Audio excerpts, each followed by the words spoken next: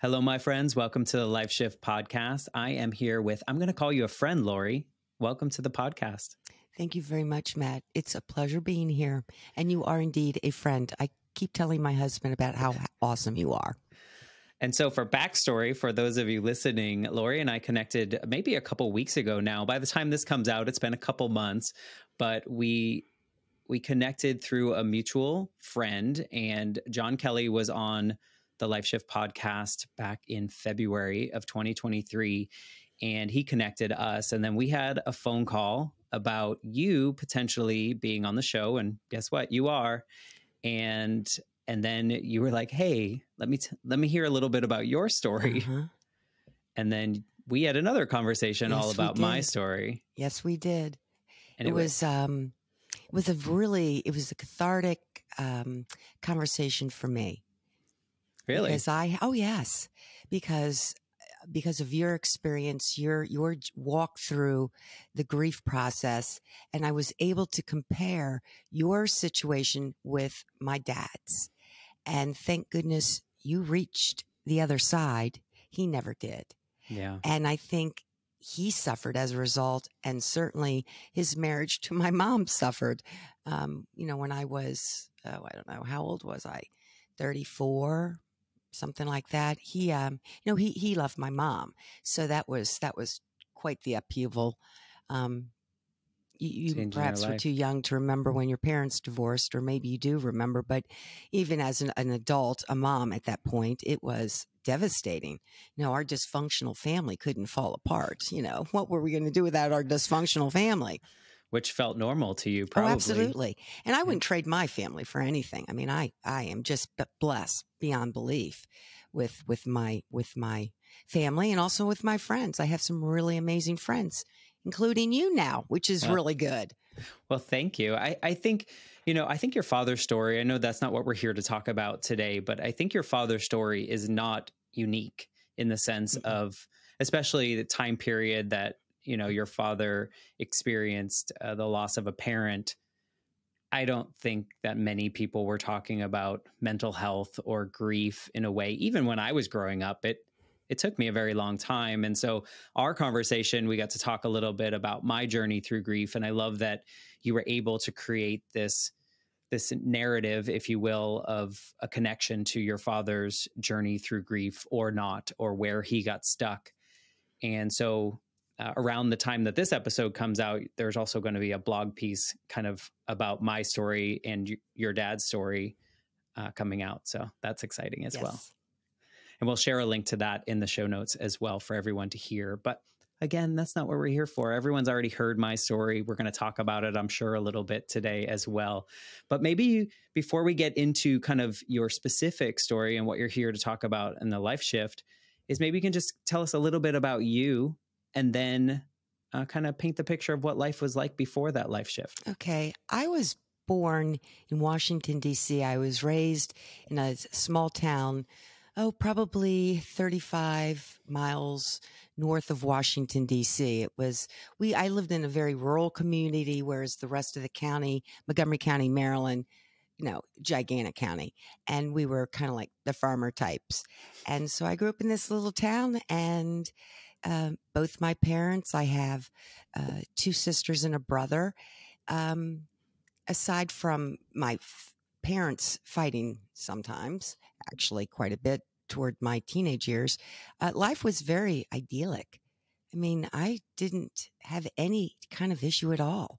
And in spite of my parents' sad marriage, I really never experienced anything traumatic. I was never assaulted. Like, you hear about this kind of thing all the time now. Yeah. I didn't Bullies. see a lot of abuse, drug abuse, alcohol abuse. It was a pretty normal childhood. Right. And I've always felt blessed by that. I didn't experience the things that I write about now as a blogger. I write about facing adversity, overcoming adversity, and I look for stories, and my stories are meant to be hopeful, because these things happen, but the goal is to get to the other side, to find the, I don't know, what is the path you're supposed to be on now. And I suppose that's where we talk about the life shift here. Yeah. I mean, I feel like, yes, I think to your point about your blog, though, I think that that's what we try to do on the life shift as well, is that life happens. And, you bring up this idyllic childhood and how, everything felt normal, even though right before that you said your family was quite dysfunctional. And I don't know if you realized that later on or if you realized it in the moment, but as a child, sounds like you had a pretty good. We, in my family, we make fun a lot. We always called it the Keesey school of nurturing, buck up, that sort of thing. So when I say that it was dysfunctional, it's meant to be tongue in cheek. Okay. Yeah. Yes, it became very dysfunctional much later, when my parents were really, their marriage was pulling apart, and it really affected my younger brother more so than me, because again, this happened when I was married myself. And by that point, I had 2 kids then, and then shortly thereafter, I got pregnant again. Like bam, bam, bam. Hey, it's just that rural living. No, I was living in a different place then. This is your upbringing. You just understood. But, I think a lot of people can't relate to that childhood, or at least a lot of people I know, in that, I can only remember my life as a split family. Mm-hmm. I can only remember, there are very tiny little moments in my life where I can remember both of my parents in the same place at the same time. So to me, divorce and all that was normal for me. And and this is off topic, but I know when I hear other people talk about, divorce, I can't get divorced because my kid's 12 and I need to wait till they get out of the house. And I'm like, no, your kid knows. Your kid knows what's happening. And so divorce life was just such a normal thing for me. And when people panic about it, I'm like, it just is what it is. I think the statistics are 50% of all marriages end in divorce at this point. I believe so. But what's interesting is we had, the kids were teenagers, and a very close friend of, a man and a woman, very close friends of ours, they had their children and we got together all the time. And he stepped out on his wife, and I'll never forget my kids pointing their finger at me. Don't you ever divorce Dad. I said, dudes, calm down. Are you asking your father, making sure that he doesn't divorce me? I mean, that's an interesting thing. Why are you saying it to me? Yeah. I mean, I don't know. I guess I view divorce so differently than I think a lot of people. And I don't know. I don't know that 2 people can always all the time be together, and that's okay. We're humans. We go through life. And to your point of like what you write about on your blog, we all face adversity, and that changes us, And so if we're really living the person that we're supposed to be after said event, then maybe it's not true. So I don't know how we got way down this road, but I think it's just interesting when I hear that people had this like lovely little childhood of normalcy. And I'm so happy for you in that sense that you were able to have those moments, and, it didn't always go beautifully. And that's kind of what you're here to talk about today. So maybe you can lead us into kind of what happened and changed your life forever. I think the first pivotal moment for me was when we moved down here in Tennessee. Again, we were living in the Washington area, and it just got to the point where I didn't want to live in such a congested area anymore. And I believe, you say you're not religious. I'm not religious. I have faith. There's a big difference to me about how that is played out. And I believe it was divinely inspired. I believe the Lord wanted us to come down here for a multitude of reasons. And, for the first, I guess, 6 years we were living here. We've been here, I guess this summer will be 10 years. 1 year after we moved down, my oldest son, Ty, moved down. We had acquired some rental properties. My husband used to be in the remodeling business, so we bought several flip type houses, and we asked our son, he was unhappy in his job, and why don't you come down, manage our rental properties, go ahead and get your real estate license, and you can sell real estate if this is what you want to do. And he thought about it, and then he decided, yes, he was going to come down. And that is how he came here and how he ultimately lost his life 5 minutes from where we live. And that moment when he died was the life shift for me. I can imagine. As I said, we kind of both, my husband, my goodness, talk about Leave It to Beaver. He truly lived in the Leave It to Beaver neighborhood. Nothing awful ever happened to him. Nothing. But this rocked us to the core. And because of what happened, I started thinking, okay, why did this happen? He was 33 years old. I need to make sense of this. I just need to figure out why God would have taken him so young. I mean, he was in the prime of his life. Yeah. And his business was beginning to pick up, and then things were going pretty well. He had his own home. He had Georgie, the dog who was here earlier. He's our grand dog, and now we have him. How long why had did he this been happen? there? So that's what really got me launched onto a lot of self-evaluation, self-examination. And then I wrote a novel. And it's based on not him. Well, it is sort of, but it's the protagonist would never behave the way, or rather my son would have never behaved in some ways like the protagonist. And so it was my kind of way of trying to figure out, why are we here? Why, what is our purpose? Yeah. And to me, that was the whole crux of everything. Did my son fulfill his purpose in life? How long had he been in Tennessee? He had been in Tennessee for 4.5 years, Okay. 3.5, 4.5 years, something like that. So he's here for quite a while. No, well, not a huge amount of time, but he passed away May 30th, 2018. So it's been almost 5 years. I'm sure some days it feels like it was yesterday. Oh yeah. And it's really, you'll drive by, especially when he was looking for flip properties for us. And we'll drive by a house that we were looking at and just comes flooding back. And what is really sad is that Georgie, the dog, once my husband made the mistake of driving past Ty's old house, and the dog was in the front seat, and the dog went nuts. Really? Yeah. Whimpering, trying to jump out of the car. Kevin said it was so upsetting. He just had to turn around. He said, I will never do that again. But in a sense, I said, Kevin, why don't we take him over there and see what happens? Does this dog still remember? It sounds like it. I don't know. I mean, he's been here longer than he lived there. He lived there 3.5 years. He's lived here 5. So yeah. Does he remember? I don't know. Dogs are fascinating to me, though.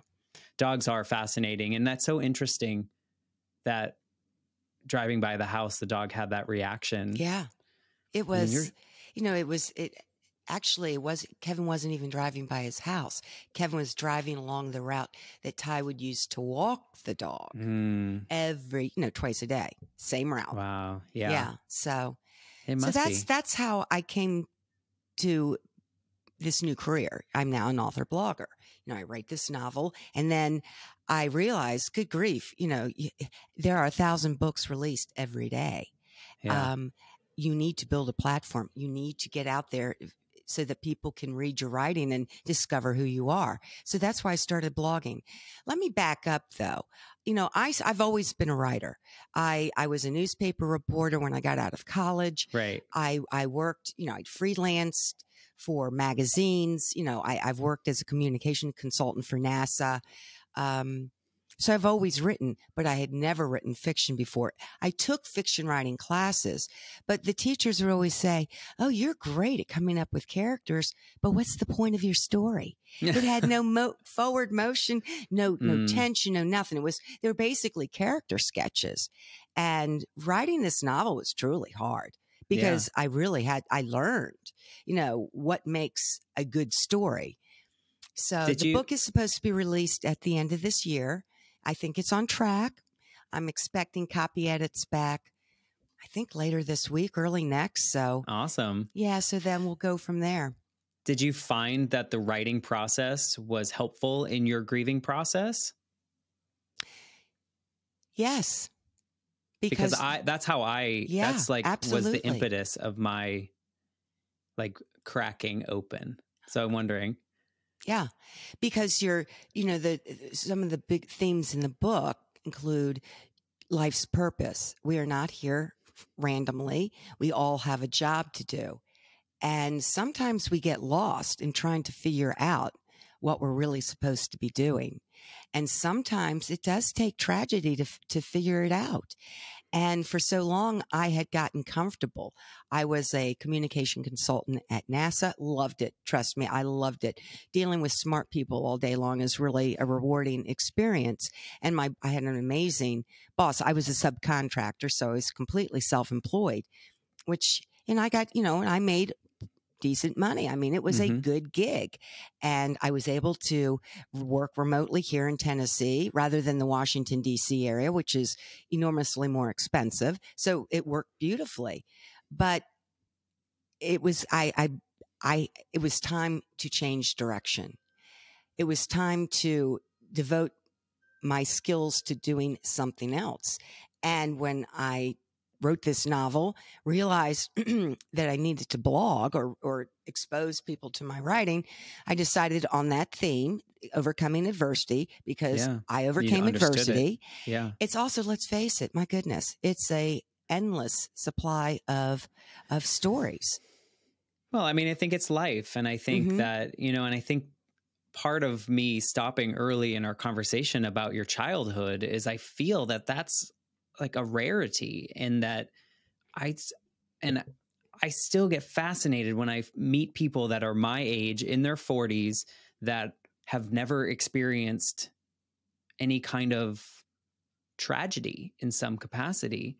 And in my world, tragedy is like what has formed this version of me. Mm-hmm. And I look at these other people, and not in a bad way, but I look at them and I say, I wonder how much different these people would be had they faced something like this. Because I, at this point, this, feel blessed in the sense that I've learned so much about myself.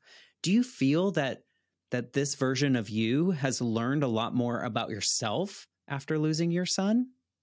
Yes.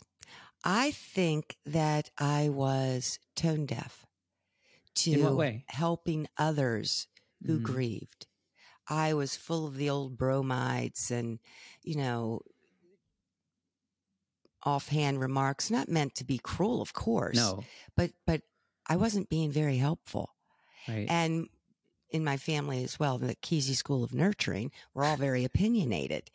And I would voice my opinions where I probably should have kept those opinions to myself because they weren't helpful. So Mm, this whole event with my son opened my eyes to what consoling people do and say. For example, in fact, I've written a tip sheet. I'm going to be starting this little quiz. It's called "Are You a Good Friend to a Friend in Need?" mm, And it's meant to build my platform, to get more subscribers, that sort of right.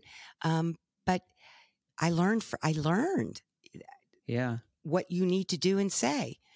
So you think that you're more compassionate Oh my now heavens, yes. in that sense? Not that you Oh, weren't compassionate before, but oh, I would say I'm a million times more compassionate.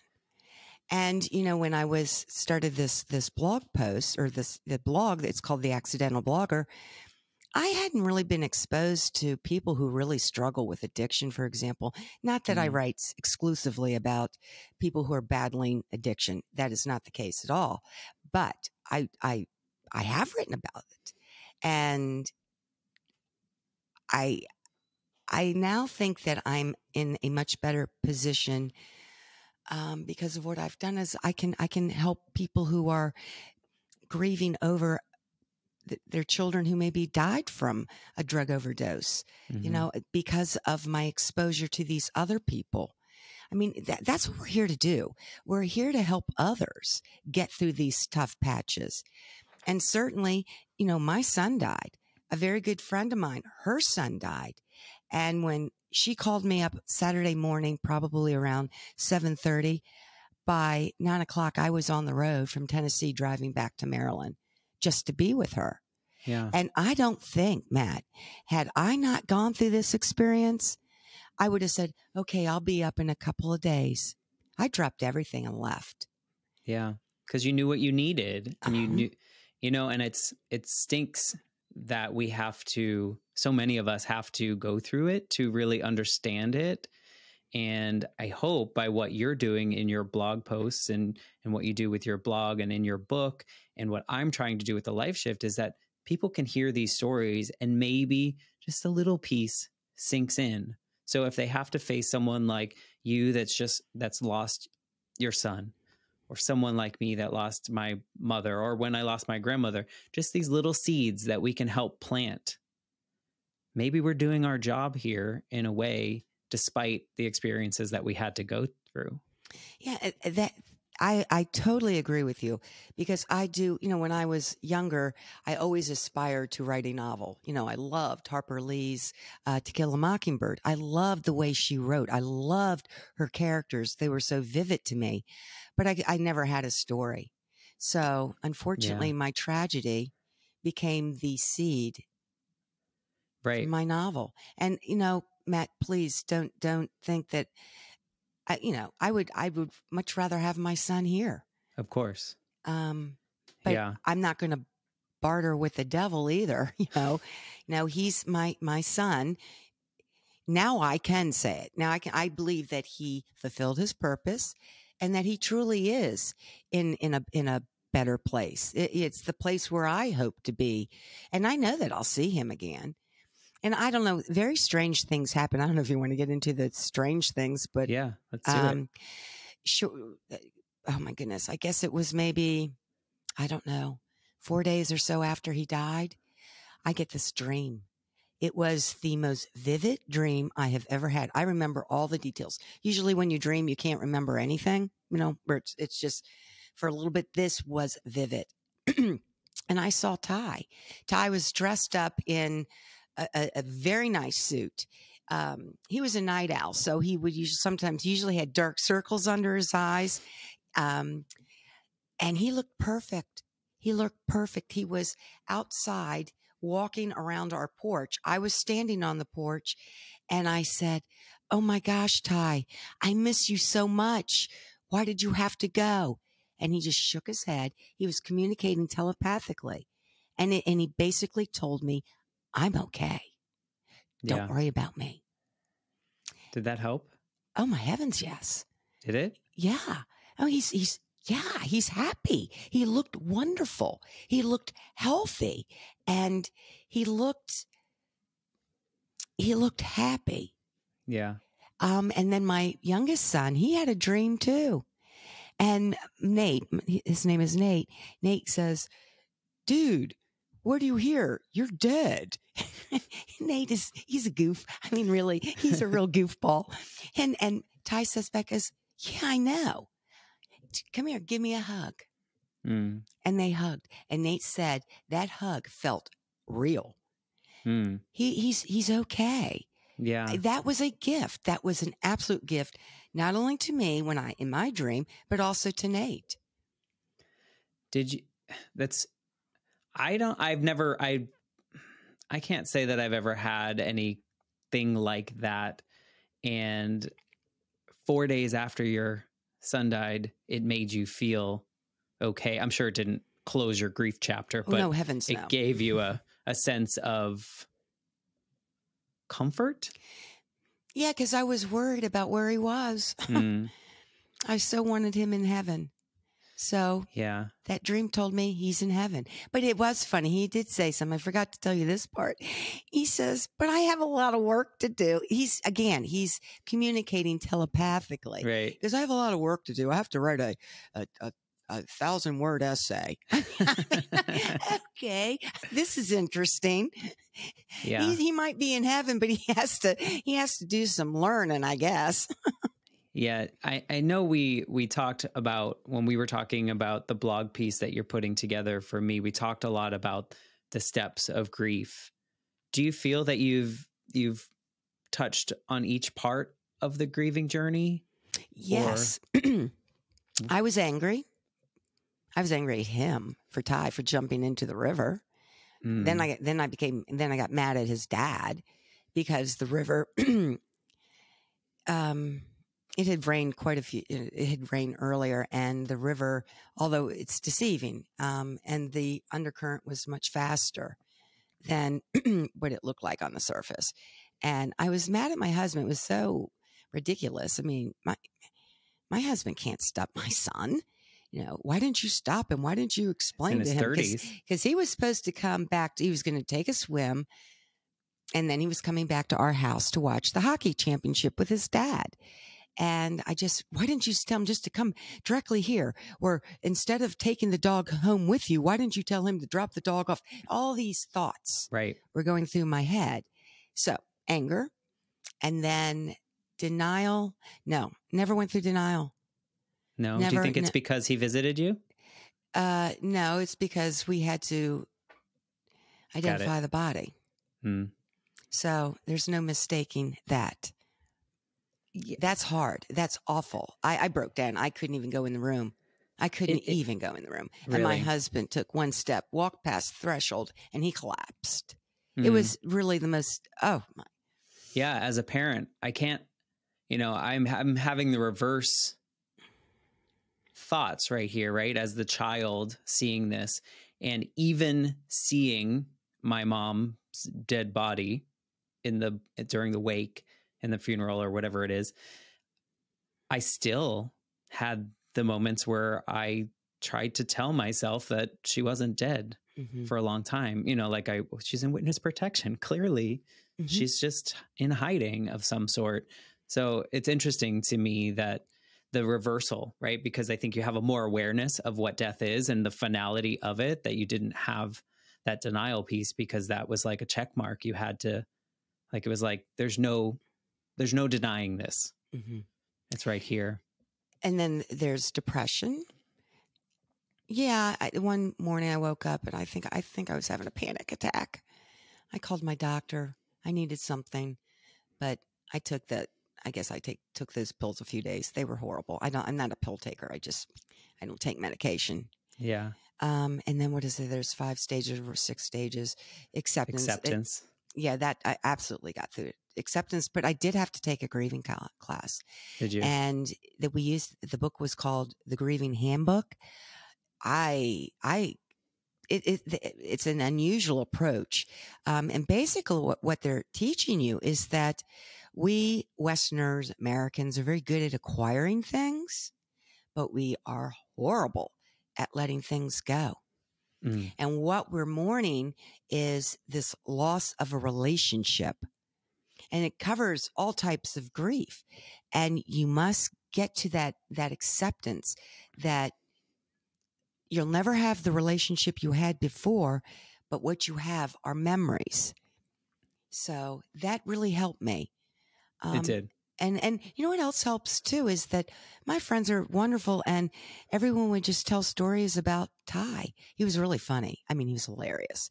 And those stories, he made an impact. And as a parent, you want to raise children who touch other people's lives. Yeah. And he touched other people's lives. And that made me feel so much better that I hadn't completely screwed up as a mom. Make a check mark. That's interesting. Do you feel that you've kind of closed that door on all those stages, or do you find yourself there are periods of time in which you might tap into the anger or the depression or those pieces, because it's only been a short amount of time? I I don't think I'm angry. Yeah. I'm certainly not mad at God. Mainly because of that dream I had. Yeah. He's covered. Um, no, I cry though. Oh my Yeah. goodness. My But that husband and I doesn't both mean are depression. crybabies. You know, Yeah. we'll be sitting, we have this really cool porch, and sometimes we just sit out there and we start talking about him and we start to cry.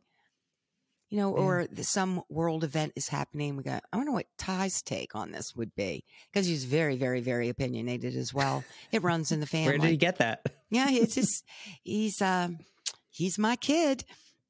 Do you approach life differently now after having experienced that?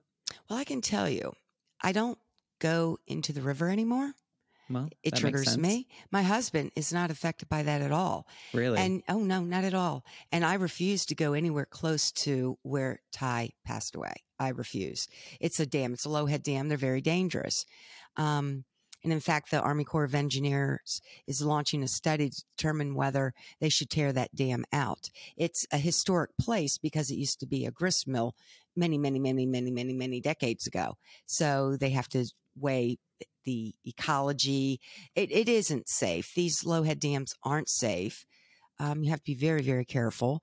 And then I was reading about it. My husband goes, Laura, you need to read that article about the Army Corps of Engineers. I said, okay, why? He goes, well, read it. So I read the article, and then in the end, it starts talking about the human impacts of this dam. And it mentions the 33-year-old man who died at the dam. And I don't know why that took my breath away, but it seems so. I knew that 33-year-old man. And I started thinking, what about all those people who are victims of something, a shooting, a death by fentanyl, and they Right. read about it or hear about it on the news, and it's really kind of indifferent, and as it should be. But you're thinking, my goodness, if you only knew. Right. Now, it's just not that 33-year-old man. He was a real human being. He had a life. He had a way about him. He had friends. He made a difference. And everything is just sort of condensed down into one little Footer. phrase in black and white. And it was, I don't know. I want to use that in a letter to my subscribers. I'm just not sure of how I'm going to go about it, because it's very hard to articulate how I felt. Yeah. Yeah. It's interesting. It's kind of like we have these pieces of commonality in our stories that are opposing in a way, because when because I had that denial piece, and I ordered my mother's autopsy to confirm that this was real, and read the entire thing, which I didn't need to read. And then I contacted the newspapers because she died in a different city, in a different state. And so I was like, send me everything, because I need to know what actually happened, because it all becomes folklore, right? Because the police told my mom's mom, who then related to my dad, and we don't really know what happened beyond that. And that piece for me was a piece of closure. Whereas for you reading, like maybe because I was seeking it out, but she was one sentence, like in a tiny newspaper clipping, and it was like, a Lawrence, Massachusetts woman dies in single vehicle accident, and it was like, that was it. And she was 32, so I understand, like, just around the same age as your son, and to understand how young that is, and how much life is left. Yes, that could be But it's interesting to see. You and I did what you did too. I went to the Blount County Sheriff's Department, got a copy of the initial accident report. I then called up, got the name of the first responder. He wasn't a part of he wasn't a EMT. He was just really close by when the call came out. He rushed over in his truck, and he's the one who waded into the water and pulled my son out. And he's the one who started trying to perform CPR. And I called him up to find out exactly what happened. And that was, I don't know if it was that helpful to you. You said that you didn't think you should have read the entire autopsy report, but was that helpful to talk to the folks who were there? Well, I didn't get to do that. Here, there's a lot of complexity to my mom's story. She was in, which I guess that's any story. I think I'm just whatever. She was on a motorcade with a bunch of other couples. And I think what bothered me the most is that they had their accident and all the other couples still kept going on the trip. And I didn't understand. I don't think I knew that until like maybe my teen years. And I didn't get to speak to one of the couples until years and years later, but I wasn't old enough. I wasn't like this version of me to be able to ask, like, why did you like, and I guess in my mind, it would like, why not? What else are they supposed to do? Right. You know, like, are they supposed to go home? Like, what do you do in that situation? Do you keep going? Like, there's nothing you can actually do by staying or going home.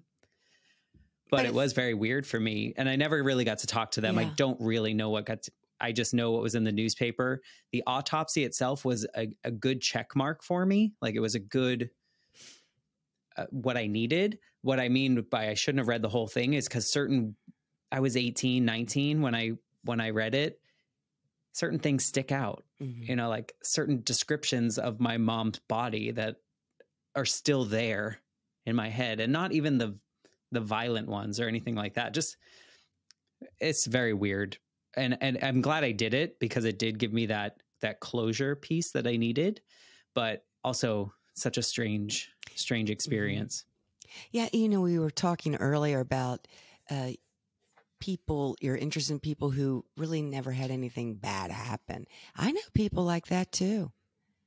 I mean, isn't it fascinating? People my age, unbelievable. And sometimes I think you have no idea how blessed you are. You should be on your knees in gratitude, because if something really horrible happens, I don't think I was mentally prepared, to be honest. You? No, not when it happened. Heck no. Are you kidding me? I was the golden girl. Okay. Nothing bad was ever going to happen. And maybe it's obviously a very immature viewpoint, but. When did your father pass away? He passed away in 2010. And so that didn't affect you in the same way? No, not even close. I loved my father. My father had pancreatic cancer and my dad was ready to go. Okay. He was checked out. In horrible, horrible, horrible pain. He was a very active guy, used to go hunting and fishing. He has, pickup truck, lived in Pennsylvania, kind of like he was an outdoorsy kind of guy, walked the trails every day, went up and down mountains and that sort of thing. So he was not able to do those things anymore. His life was just a fraction of what it used to be. He was ready to go. We weren't ready for him to go. In the sense that, I miss him, but losing a child, and plus he was 78, 79 years old. Yeah. He had already lived a very full life. Yeah. Served in the military, had a very successful business. I mean, he had a full life, but my son hadn't. And furthermore, he was my child. And, when we spoke about, my dad's dad dying, I now understand why the women in my dad's family reacted the way they did. My great grandmother lost her son. My grandmother lost her husband. But I've written a short story. It's called Robert's Prayer, and it's a fictionalized account of what happened when this man died. And it's actually what happened to them was very tragic. And so I wrote about it. I fictionalized it, of course. But a lot of it's based on truth. The family lore. I love family lore. We're storytellers in my family, and we love to remember things and put our 2 cents on it. So, anyway, I never really thought of that, how a lot of my grief journey, and maybe this is true of you absorbing kind of your dad's how he was not grieving as well and those kind of things. I don't know if you did, but I now think of this as you telling that story of how my dad's mother reacted when my mom died, because they were like best friends, and how my mom's mom reacted, very stoic, very, very interesting, but also very always sad about it. And maybe that's also part of why my grief journey was stunted, because no one was talking about it. We can't talk about this. It's too sad. Yeah. We And, can't process also it. they're grieving themselves and they can barely deal with their own grief. And unfortunately, they have a small child there who is grieving just as much. Yeah. And I think some people have this mistaken idea that kids bounce back faster than adults do. But if it's not dealt with, they don't bounce. No, And do they adults suffer. necessarily? Pardon me? Do adults necessarily bounce back quicker No, either? they don't. I'm saying that adults have this mistaken idea that kids will bounce back quicker because they're resilient. But right. That's nothing could be farther from the truth. Yeah. Has anything about your personality or the way that you look at your day, has that changed since your son passed? I can tell you, Matt, I'm working harder now than I've ever worked before in my life. You know, with the blogging, the writing, interviewing. But people. Is that a good way? Oh, is yes. that good? Oh, yes. I have something to do. I mean, because I retired. I stopped my consulting job. Right. I guess it was 2 years ago, and devoted full time to this. This became the most important thing, and I'm fortunate because my husband is fully 100% behind it. That's amazing. He's very pleased that this is how we're going. So I'm thankful for that. Yeah. Has your relationship changed with your husband since this event? You know, when it first happened, he pulled away, and he would cry so hard at night. He was howling like an animal stuck in a trap. Right. And he would not be consoled. He would push your hand aside. And finally I said, Guy, we have to be a team here. I'm hurting as much as you are. And you pushing me aside is going to end up destroying us. Right. You cannot do this. And what's also interesting though too, Matt, we have these 3 boys. Ty was the oldest, Drew is the middle, and Nate is the youngest. And when Ty died, the boys, they drew in closer to us. We're huggy, but we don't say, "Oh, I love you" a million times. We're just, it's understood. Yeah, it's understood. And now we don't have a conversation because they don't live here. They live up north, without us saying, "I love you." Yeah. And they say, "I love you too." Or they say it first, but we always end a conversation with, "I love you." So that was a blessing, because we realized that life really, really, really is fragile, and it being taken away from you in a snap. And we cannot waste moments fussing and arguing and not telling people exactly how we feel about them. They are loved. They are important. They are our family. So that was a blessing. So yes, in that way I changed as well. Yeah. And then I'm assuming as the mother in the family, you also had these 2 grieving sons as well. And that was, I'm sure that, not the burden is the wrong word, but I think you understand. It's like a responsibility you must feel as a mother. Was this a big part of your grieving journey? I honestly, at the moment, I did not know how to deal with Drew, the middle son. He was reacting in a way that I never would have thought. He and Ty used to fight all the time. They'd argue. I mean, they loved each other, but even when they were younger, I mean, they were always slugging each other and that sort of stuff, acting like brothers. Right. And Drew found out, and he started howling just like his father, this this animal cry. And then this wonderful friend of ours, kids lived in the Maryland, Virginia area, and a friend living up there immediately got online, got 2 tickets to fly into Knoxville, Tennessee the next day for these kids. Drew, according to Nate, who is a stoic, Drew cried when they picked him up go to the airport. He cried in the airport. He cried on the airplane. He cried when he was back. He was still crying when he got here, and he cried for days. Yeah. And that was really, I did not know how to comfort him. All you could do was put your arms around him. Right. But you know that there's nothing you can really do. No. Except be there. That they have to go through that process too, as painful as it is to watch. Yeah. But I guess there's an extra feeling of responsibility, I'm sure, as a mother, that you don't want your other children to hurt as well, and trying to, and did that part play into your grief journey at all? Or were you able to kind of compartmentalize that component? I think I compartmentalized that. All we could do was hug each other. All he could do is put his head on my shoulder, and all I could do was put my arm around him. And it was affirmation, and after I told him, I said, you are doing the right thing. Cry. Mm-hmm. Cry. Don't try to suppress your feelings, Drew. I mean, I think that's all you can say. Mm-hmm. Earlier you were saying how your faith helps you believe that people are here on this earth for their purpose, and that your son fulfilled his purpose. And so on my side, that's what people would tell me when I was 8 and 9.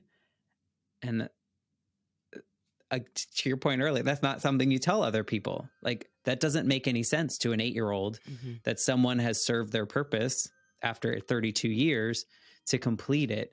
And so it's so interesting to talk to someone who's grieving from the others, the other side of that as a mother, and understanding and finding comfort in something that caused me so much anger. It's not the right word, but like confusion maybe was kind of muddied the water.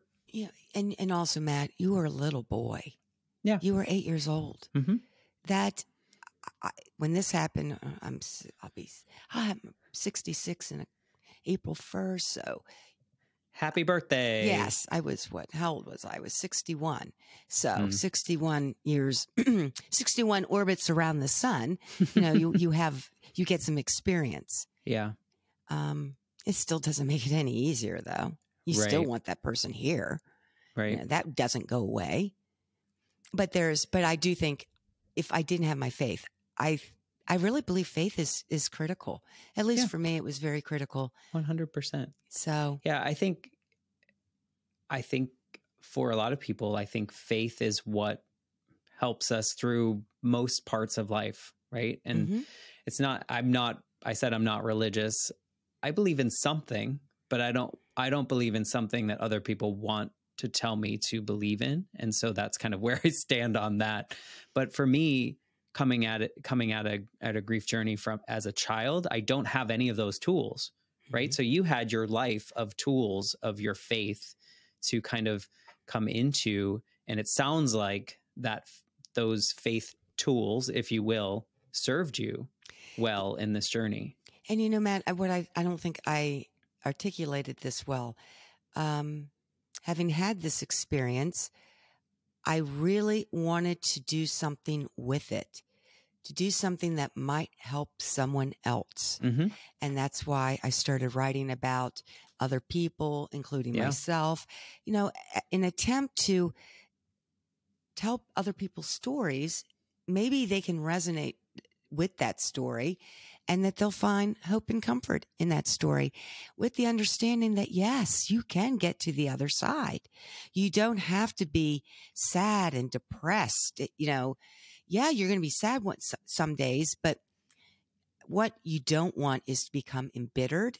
I know people who have had these terrible things happen and they become embittered. They're angry. You don't want to be stuck there, because if you're angry, how can you fulfill your purpose in life? You're too busy being angry. It's hard. Yeah. It's hard to move through it.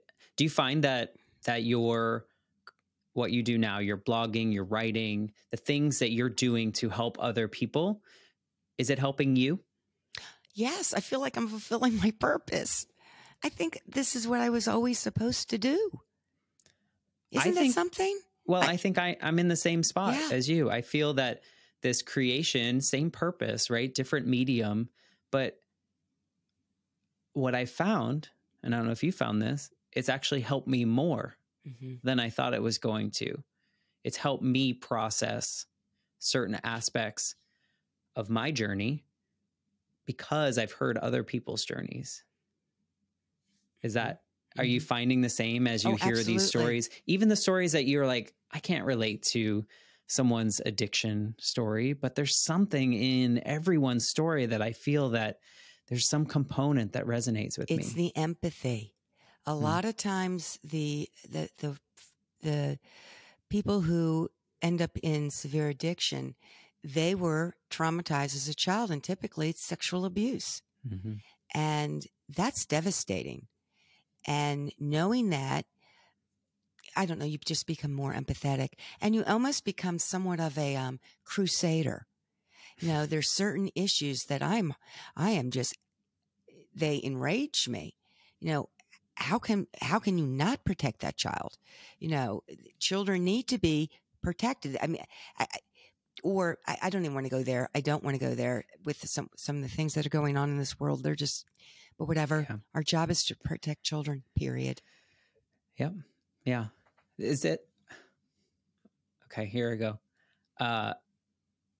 Has it always been your mission? What, to protect children? Like, has it always been that flag you'll carry? No, or is it not more? At all.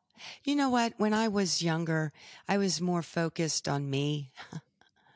You know, making money, like a true American, yeah, like true we American, are. absolutely. and also, my faith wasn't as mature either.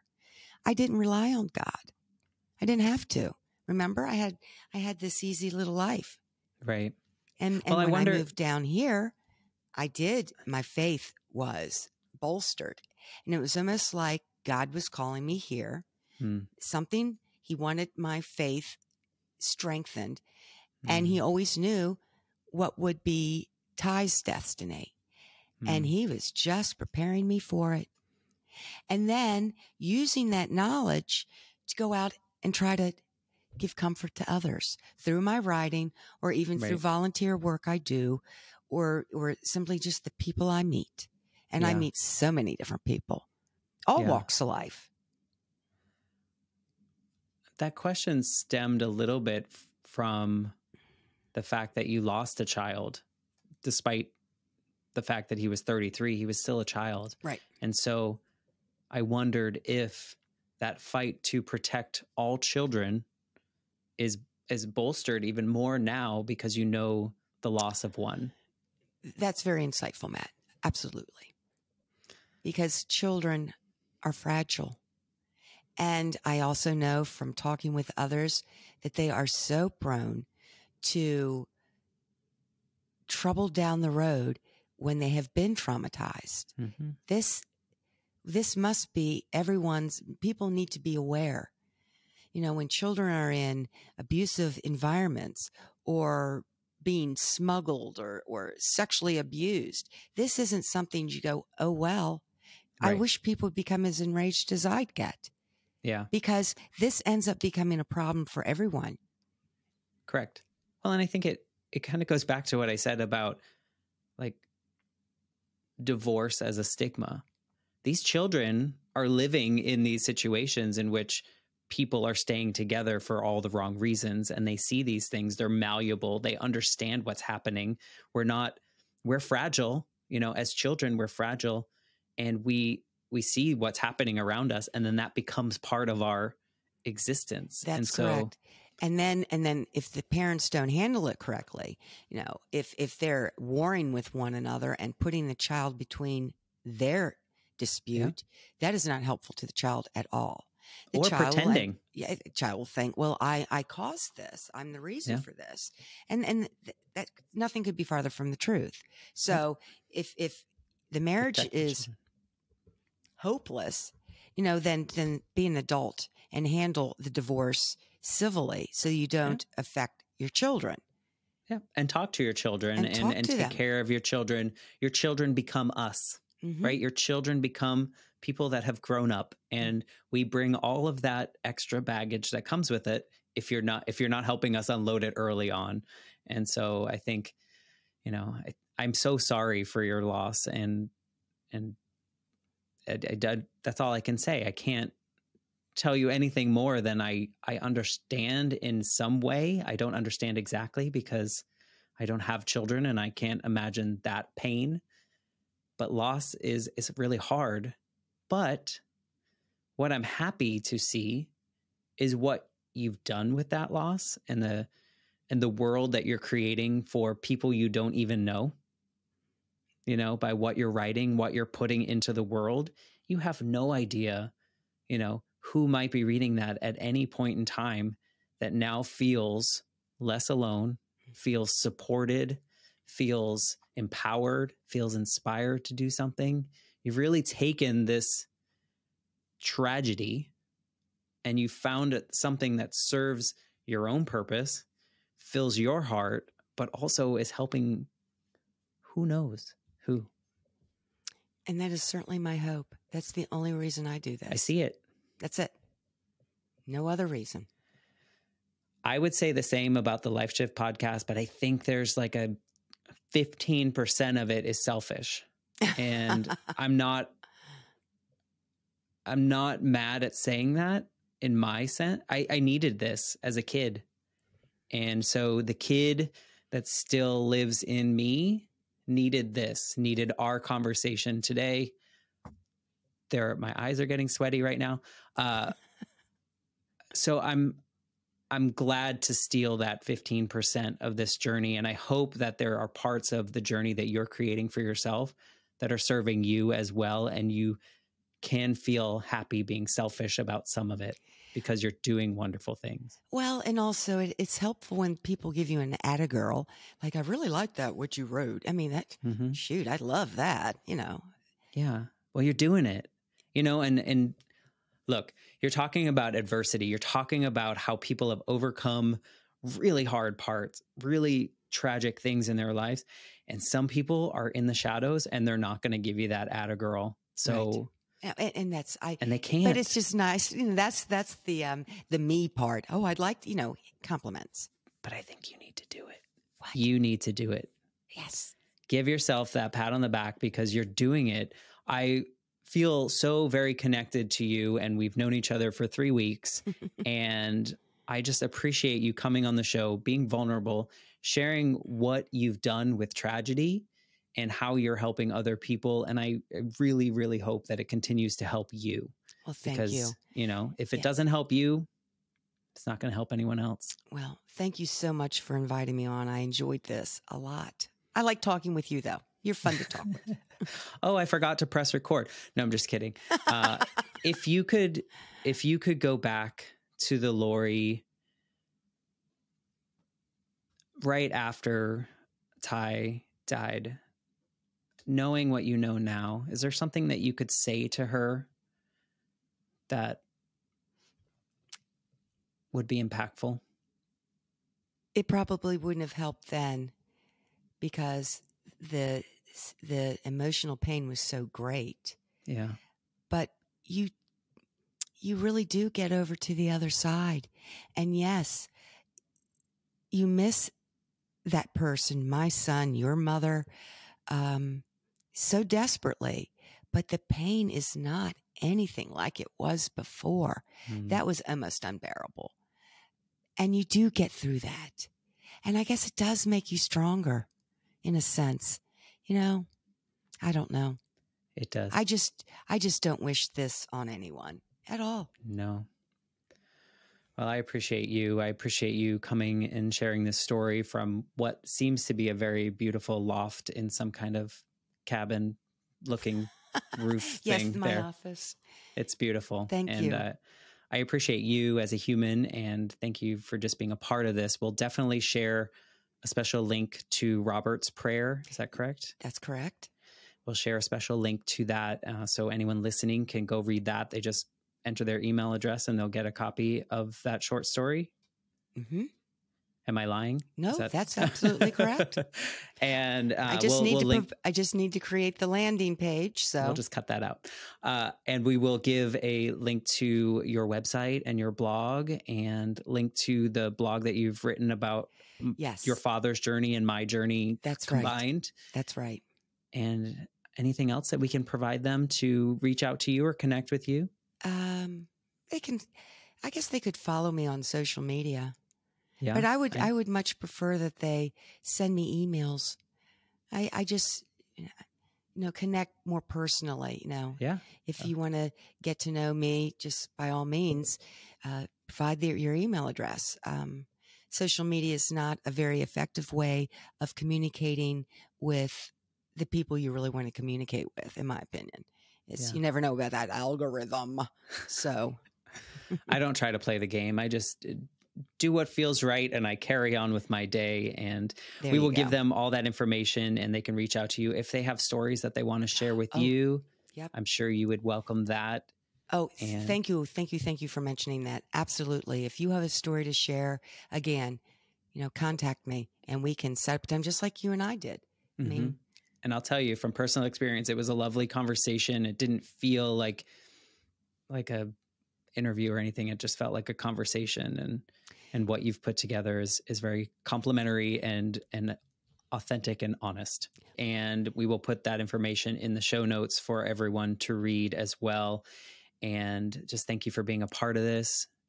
For those of you listening, please take the time to go to Apple Podcasts, give me a 5-star review. I would love that. Maybe a little nice couple words there.